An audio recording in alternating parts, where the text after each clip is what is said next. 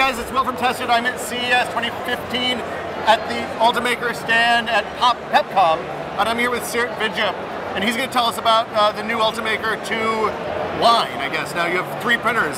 Yes, we decided to extend not just the machine, but we made a family of products right now. We got so many questions from people in our community. We want to print bigger, or we want to have a cheaper printer.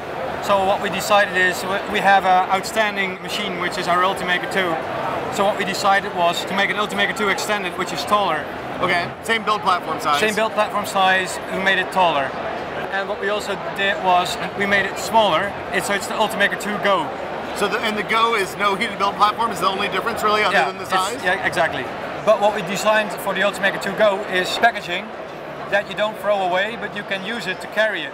Oh, cool. So you can take it with you when you go from work to because home or school, I carry them always, and I think the Ultimaker 2 is still too heavy. The Ultimaker 2 Go, you really take it up and take it with you and share it with your friends. One of my favorite hacks for my little printer at home is a handle I put on the top so I just carry back and forth to work. Definitely.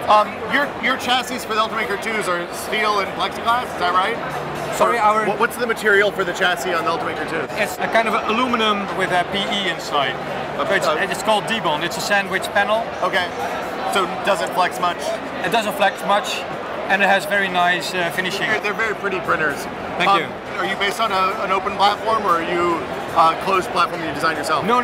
We're open. Okay. Our files from the Ultimaker 2 are already online, and after 6 months we will release the files as well of the Ultimaker 2 Extended and the Ultimaker 2 Go. For the chassis and the mechanism and the electronics as well? Yes. Oh, that's awesome. We will. We believe in open source, we believe in sharing. We don't believe in patents, it's outdated. It doesn't work anymore. The world has changed. It's fair, especially in something that's moving as fast as 3D printing. Yes. So you're an FDM printer, obviously. Yes. What kind of filament do you use? What's your resolution like? How fast does it print? We can crank it up until 300 millimeters per second. Layer-wise, you can go down to 20 microns. The material that we use is basically PLA, but you can also use ABS or PETG, or basically you can put in what you like. I can't guarantee it's always working. It may or may not clog, that's up to you. Though. Yeah, exactly. But we don't have a cartridge model. You can buy stuff that is on the market. You can go to Amazon, buy your $35 kilo of plastic, that's great. But it's a 2.8 millimeter plastic going in? Yeah, it's 2.85, yes. So why the 2.85 instead of 1.75? The results don't differ that much, and it has advantages over the 1.75 if you try to print something with a flexible material. If you have 1.75, it's so thin, it will end up all over your machine from the extruder, but not where you want to have it, because it curls up everywhere. With a 3mm filament, you are able to print it. So, quality-wise, we've done a hell of a job. It prints that good that we don't see the difference. So, the software is the part of the 3D printers that nobody ever talks about. Yeah. What's your software stack like? We have Cura. It's one of the biggest used open source programs out there. We are opening it up. It's open source again. It comes free with the printer. It's very powerful, but it's also very easy. So it's easy when you don't want to do a lot of stuff, but if you want to open up all the parameters, you can. And since you're using Cura, you're compatible with Octoprint and all that, the kind of open source print servers as well? Yeah. Very cool.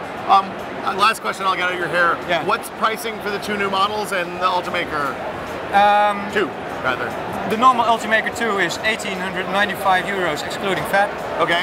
The Ultimaker 2 Go is 1195. And the Ultimaker 2 Extended is $24.95, excluding tax. And you guys have US distribution now, which I think is relatively new, right? Yes, we are quite picky in who and who not, but we are building it. We have a few in the US already. Okay. And we're building it up as we go worldwide right now. Beautiful. It looks great. Is this your first time at CES with the printer? Yes, it's our first time at a CES. Oh, very cool. Thank you. Well, we'll come to see you on the floor, but it was great to meet you. Please do so. Thank you. Cheers. Thank you so much. You're welcome. And we'll have more from CES 2015 on Tested soon. See you guys later.